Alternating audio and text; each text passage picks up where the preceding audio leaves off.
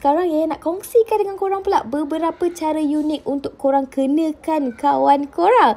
Cara yang pertama, korang bagi tahu kawan korang seolah-olah kawan korang tu they will expect a prank dari korang. Tapi korang jangan buat apa-apa pun. Biar kawan korang tu menunggu sampai kesudah. And get ready the prank lah. Padahal tak ada pun. Tunggulah sampai kesudah. Tak kunjung tiba juga prank tu kan. Padahal muka kawan korang tu. So korang kena try prank ni tau. Mesti kawan korang akan beria menunggu.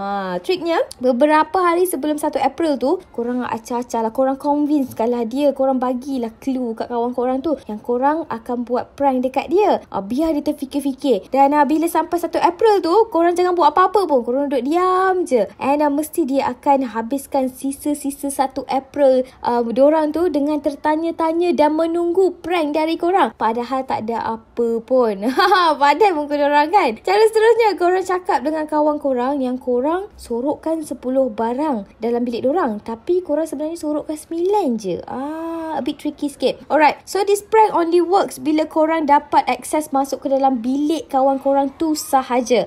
Try this small trick. Makanya kawan korang tu akan habiskan banyak masa beria-ria bersungguh-sungguh untuk mencari sesuatu yang tidak ada. Mungkin diorang dah dapat 9 barang yang diorang cari tu, tapi diorang ingatkan, ada satu barang lagi ni, mana ni?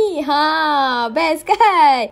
Okey lah korang, kita dah pun sampai ke penghujung show kita hari ni. So itulah dia. Adalah diingatkan, kalau nak prank orang boleh, tapi janganlah over sangat you all. Jangan sampai membuli. Cik silap boleh maut ke kan? Manalah tahu. Buat just untuk bersukaria sahaja, untuk jadi bahan ketawa sahaja. Okey, terima kasih sebab mendengarkan Yaya.